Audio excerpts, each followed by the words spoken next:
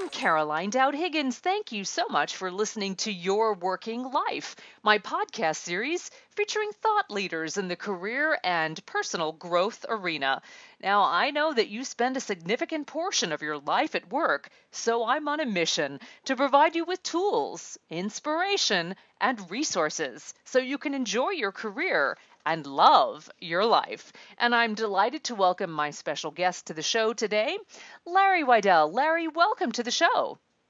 Thanks so much. Pleasure to be here. I'm glad you're with me, and I want to tell our listening audience that you have spent the past 40 years building a national financial services organization and helping the people on your team achieve the success they want. Today, you hold weekly coaching calls for leaders across the U.S. and Canada. And Larry has videos, articles, and other resources on career success, leadership, and sales that are wildly popular. A graduate of Georgia Tech, Larry divides his time between Aspen, Colorado, and Palm Beach, Florida. I was in Naples, Florida this weekend, so Larry, welcome to the show, and I'm so glad you're with me. Thanks so much. So let's talk about your book, Serial Winner. Tell me what prompted you to write this book. Well, there's a idea that we've had in our organization and training for years, and that is that the world is full of people who almost do things, and what we need is more people who actually do things. Okay. And in most companies or organizations, you look around and you see so many people have so much potential, studying hard, learning, wanting to get ahead, but for some reason they're stuck. And just like you, Carolyn, very busy. I'm very busy, and we don't really have time to take these people under our wings and spend endless hours where you could give them you could find out what it is. And a lot of us, like myself, I had access to mentors and people who cared about me that I could spend that time with one-on-one. But not everybody has that. And so I thought that the book would be useful in identifying the 5 really key spots along the way that you run into anytime you want to get something done. In life, they're not going to have on your tombstone that, hey, here was somebody who really intended to do a lot of great things, or here's somebody who had a lot of potential to do great things. If they put anything on your tombstone, it's what you did. Life has to do with what you do. And whenever you're going to do things, there's about 5 stages you go through. And if once you know how it works, you can stay in control of your life, keep yourself on track, self-manage yourself to success over and over again. Well, I love that concept of self-management because as a fellow coach, I think it's important that we empower people to take control and tap the power that they have. But let's talk about this because so many people think that they can't win if they don't have, let's call it the advantages that others have, like education or family or connections. So how would you as a coach, Larry, and a leadership developer help others break through that mindset? Well, depending on how we grow up, the way I like to think of it, we all grow up in a cocoon. Okay. And that is, we're formed by the impressions, the beliefs of the people that raised us, and not only the family, but the community and the extended family. And we really don't know what those misconceptions are until we get out in the world and we start trying to do things, and then we find that we have limiting beliefs. Mm. And, it's so easy to feel sorry for yourself. It's funny. When anybody goes into a room of people, like at a party or something, they assume everybody else knows everybody else except them. Yeah. They feel like everybody else feels confident. They're the only ones who feel insecure. And they feel like when they go through life, they're the only ones that gets confused, that everybody else knows what they're doing. And so we all feel a little bit sorry for ourselves when we get into pressure situations. And the first thing to getting through that is to not let yourself off the hook because of some limiting belief that's really totally uh, uh, a fallacy. And you don't want to get beat because of a flawed concept. Right, right. And what I'm hearing you say is it's all about making a decision, right? And deciding to be a player. Of course, we all experience fear and risk and what if I make a mistake, but I'm hearing you say don't be cautious, take action. Would you agree with that? Well, the deal is that I get asked, can anybody be a winner? Of course, because winning is doing what you want to do in your life. Winning is doing what you feel like you were put on the planet to do, what you're motivated to do, what you have skills, ability, and opportunity to do, and the kinds of things when you do them, you get excited. Yeah. You feel You fulfilled, energize. Yep. Yep. energized, and it's inspired. You get an inspiration, you follow it, and then all of a sudden these abilities come out from inside you, come out as you go, and you kind of it's not just tap into what's inside you, you unleash Yeah. the greatness that's inside of you. And if you're going to do well in any situation, you've got to be turned on and excited about doing it. And so when the idea of making a decision is to go ahead and go after the things that are inside you that you keep thinking about, go bouncing around in your head until you decide to go after it. You don't know if that's just a whim or if that's really a lifetime purpose that it's going to turn into. And once you decide and go forward, there's no reason to sit around and think about it forever. You're stalled. Life is for living. And so you make a decision and go after it. I just went by the airport here. I'm visiting in Greensboro, North Carolina today. And when I lived here, I spent I thought it would be great to be a pilot. And you can become a pilot, I think, with only 40 hours of instruction. I took Wow. 140 hours of instruction because I kept getting interrupted and with traveling and weather and all before I did my solo. But after I soloed one time, I got on the ground, I handed them the keys and said, "That's it. I'll never do it." And but I got it out of my system. And that's the thing is, if you got something inside, make a decision, go for it, and let it turn into something great, or get it out of your life and move on to something else. So I hear the urgency and the necessity of making decision, and I agree with you. You also believe that at that point, once you make that decision, give it your all and put every effort into it. And you even talk about overdoing. Will you explain that to me? I think the worst advice is do it. Just do it. Mm. And because we as individuals, companies, and countries, governments underestimate what projects are going to take in terms of time and cost at the beginning. And it used to build houses. You could, they always cost more, took longer. Always.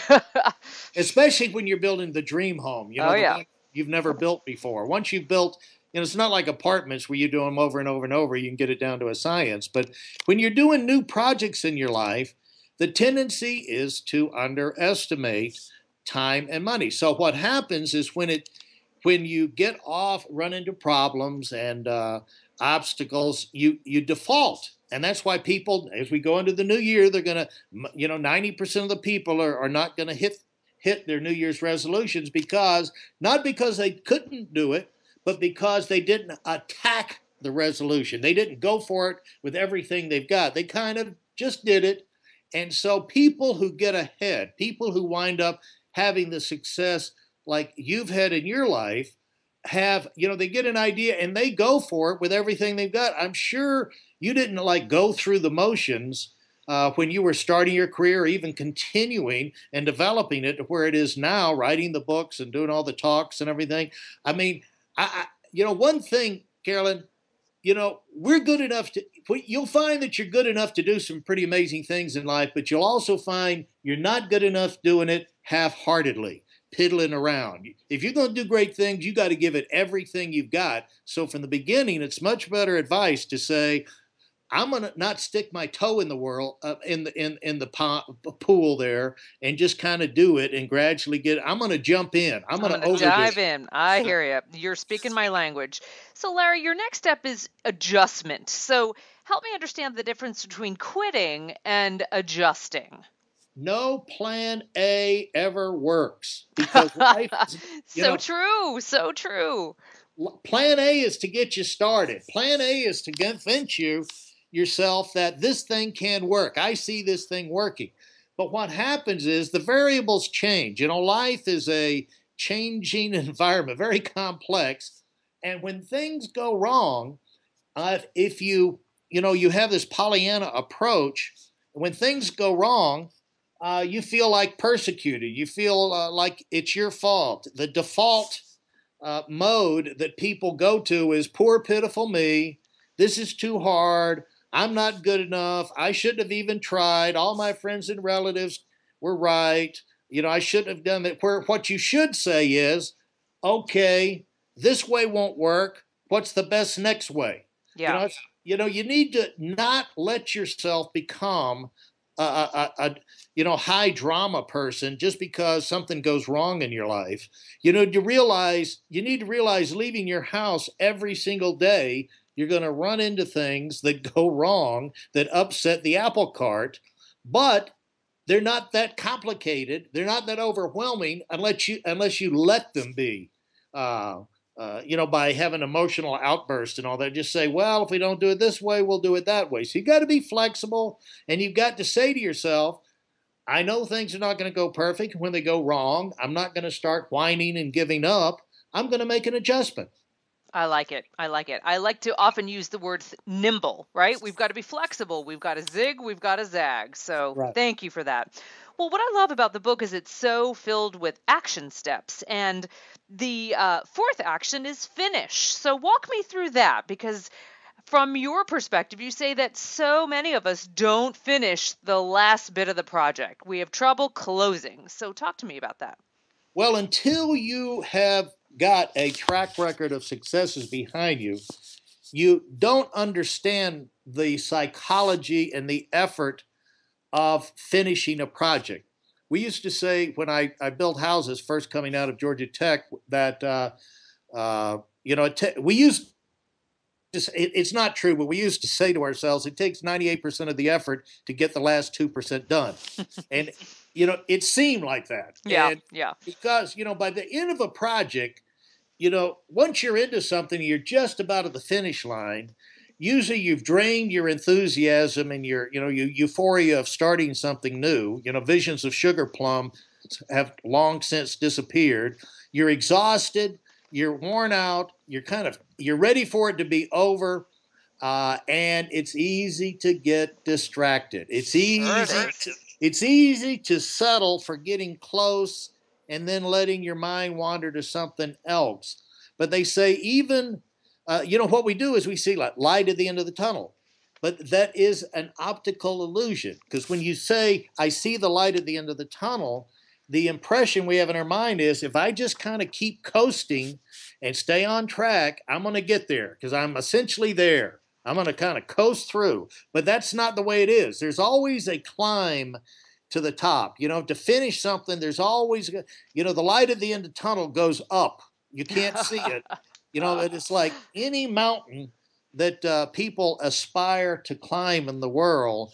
It's a peak. It's a mountain peak. So once you go all of the miles and this, that, and the other, and the air is thin, you still have a big summit to go through that's going to be the steepest part that you've had to deal with. And at that time, like even real mountain climbers, they say the closer you get to the top, the more breaks you take, the slower you go, because you want to keep yourself on track and you don't want to overdo it and cause yourself to collapse. You want to pace yourself through the finish line. So the closer you get to it, you do not you understand, I am not going to.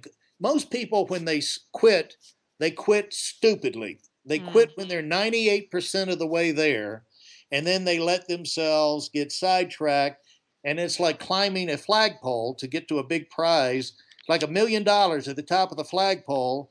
and you get about 2, 3 feet from it, and you're exhausted, and then a bird flies by, and you say, "Look at the bird," and then you lose your grip and you slide back down to the bottom. And Wow. you can't. Once you get close to the finish line, you keep your eye on that thing. That's not the time to start reasoning or evaluating. Should you have done it? Could you have done it better? Was this the right thing? No, at that point, you just lock in on finishing and then think, worry about your thinking and planning and that kind of stuff. So don't let yourself get sidetracked and or anything beat you. The closer you get to the finish line, the more determined you've got to be to actually finish it because you put so much work in. So let's talk, Larry, about the fifth action, which is to keep improving. And you talk about the ABI principle, always be improving. Tell me why that's essential for serial winners. Because none of us know the future. Mm. None of us are perfect. None of us, everybody has some gifts, but none of us have all the gifts. And you've never, no matter what kind of great breakthrough anyone has in life or a team has, nobody ever wins by being perfect. And so there's always things that you can improve on. And when it's like this. There are things that we all want to do that we know we're not good enough to do today. But if we keep improving, then we can get good enough. Like if you improve just 1% per day, make a little bit extra effort. 1% extra effort doesn't seem like much. But over a week, a month, a year, or several years becomes astronomical, the difference. And that's why people look around and they see people that they know they're better than. They know that, they work about as hard, they're about as talented, and this, that, and the other. And they say, why does this other person constantly get ahead of me, get things done that I don't get done? Well, it's probably because they're putting in a little bit more effort, and that effort turns into a lot over a period of time. And the thing is, Carolyn, we always know what we can improve on. You always know there's always one more thing you can improve on. And so do that. And when you improve that, then the next one will come to you. So, Larry, can anyone be a serial winner? Not only can anyone, everyone should be, because everyone should be on track in their life accomplishing the things that are important to them, the things that they think are important. And when achieving those things, they should be able to stay on track. They should be able to use the abilities they have. They should not let themselves be overwhelmed by life or confused. They should not let themselves give up because there's no need to. If you got the desire to do things, a really strong desire, you probably have the ability and you can probably make that happen. There's no reason to go through life unfulfilled, unsatisfied because of some thing that you've let stall you out. And we should all win. Well, Larry, you're speaking my language, my dear. Tell our listeners how we can buy your book, Serial Winner. It is available pretty much everywhere. All the standard locations, the Amazons and Barnes and Nobles and all of those places. And you can go to my website, Weidel on Winning, Weidel on winning.com. And I've got a lot of helps there on blog posts and videos and Good training stuff. things. Yeah, And lots of great content. so that's where they can go. Excellent. And Larry, you are also active on Twitter and Facebook and LinkedIn, so I would encourage our audience members to check you out online there as well. Larry, what a joy to have you on. I so appreciated our conversation, and I agree, serial winning is incredible, and I love the action steps that you have laid out for all of us, and I thank you for sharing your time and expertise with us today. It's been great. You are a true professional, and I'm excited about the impact you're making. Well, thank you, Larry. I wish you continued success, and I hope our professional paths cross again. Let's make sure they do. Absolutely. And I want to thank all of you for tuning in to Your Working Life, where my goal is to help you design your career destiny so it doesn't happen by default. True career and life satisfaction is possible, and it's time to embrace what you love doing so you can do more of it. The show is now available on iTunes, YouTube, Podbean, and Stitcher, so you can listen and download this podcast in any number of digital platforms. Leave a comment. I'd be delighted to hear what you think of the show and appreciate your feedback. I'm Caroline Dowd-Higgins. Take good care.